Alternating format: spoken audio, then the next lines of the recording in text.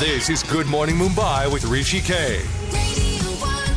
I always tell Saurabh Mittal, my finance expert, that he's got a bit of a shrink in him, a bit of a mental health consultant. How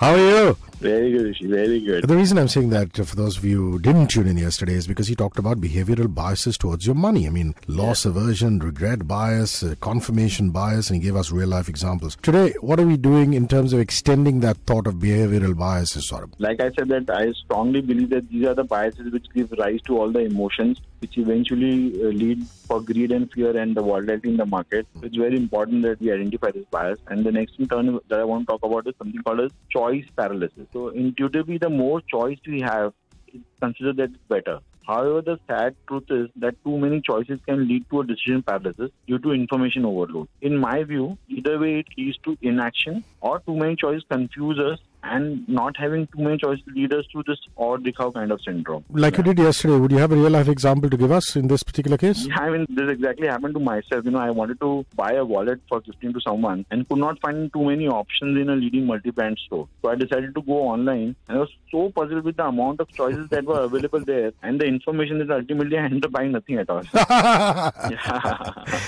What else? What other behavioral biases can we talk about? The other thing that we can talk about is something which is we all are exposed to. Is called herd mentality. Herd mentality, of course, yeah. Yeah. So this is the tendency to follow the crowd due to the strong desire among humans for peer approval. This makes it difficult for us to act based on our own personal convictions or in contrary manner to what other people are doing. Again, I'd ask you to give me a live example, please. Yeah, so this is a bit timed kind of example, but this is my all-time favorite examples. I'm sure people who are active in the market during those times of 2007 would surely relate to it. So Reliance Power had come in, was offering an IPO, and I think it's the best example of this. In 2007, in ADAG Group announced this IPO, and everyone wanted to subscribe to it. So I remember people opening Demat accounts just to apply for this IPO. Yeah, different times that, if you look at ADAG now. Well, your recommendation would be, Saurabh? So choice paralysis often happens when we don't stick to our asset allocation and look for ways to make some quick money. Again, herd mentality is again a